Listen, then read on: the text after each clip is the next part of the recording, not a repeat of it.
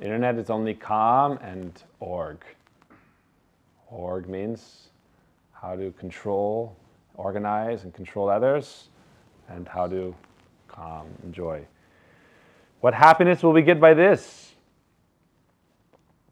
Gurudev says, oh, we're not happy with one partner, so we leave that partner and get another. Does this make us happy? Oh, this other person's wife. If I can enjoy that one, then I'll be happy. What happens?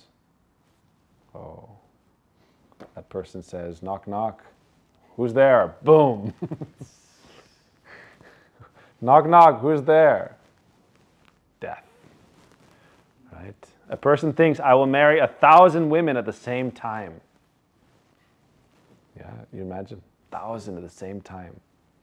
Would you expand into many forms or one form, and they would all line up one by one? I do, I do, I do, I do, I do, I do, I do, I do, I do, I do. Why did Krishna marry 16,118? Like Draupadi, I understand there was like she was calling out and Krishna came and saved her, but then this is Krishna Tava. They had desire for Krishna. Only Krishna can satisfy everyone. Kamanira kam nahitavadam tahara malik kevala jada. This is Krishna's seva. Krishna's mercy. Will his problems increase? If you marry 1,000 women, what will happen? A person cannot satisfy even one woman. If he marries 2 women, then his wives will constantly fight against themselves. If ghee is the best, then drink a liter of ghee. What will happen? By drinking a liter of ghee, will a person not die? Even the doctor will not be able to save him. You can drink 1 liter of ghee. I don't know how much is the most ghee you've ever taken. Right? Good amount, fair amount. Some olive oil is covered in it, There's probably a cup or so in it. All right? Therefore, the things of this world will not give you any happiness. Happiness is something else. You can earn $10 million, yet you will only deposit the money in the bank. What will you eat? You will only eat rotis and wear the same clothes. That's why rich people, they're not happy unless they spend a lot of money on themselves. Not everyone, but a lot of them, you know. Right? This gives you some happiness, like I earned it, and now I'm going to spend it on myself.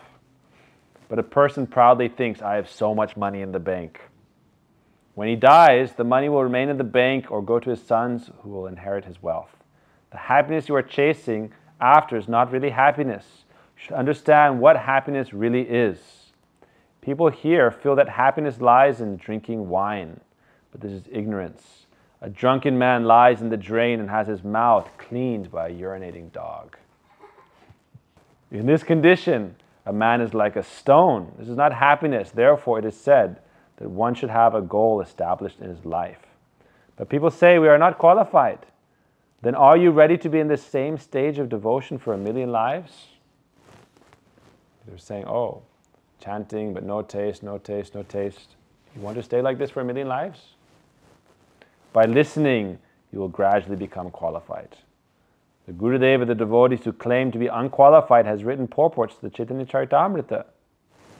So shouldn't they read these books while they are distributing them? Right? Who is their Gurudev? Swami Prabhupada. Read Chaitanya Charitamrita. Everything is there. I'm not qualified to read the book that my Guru wrote. What is this? Nonsense. They only distribute the books and collect donations. Shouldn't they open and read the books as well? Will bhakti only be obtained by distributing books? Sukriti will be attained, that is true. But the books you should read as well. Swamiji has never said that you should only distribute books and you should not read them. Has he written anywhere like this? Never. The devotees should enter deep into these books. They should ask the Vaishnavas about what is written in these books. Everyone wants happiness.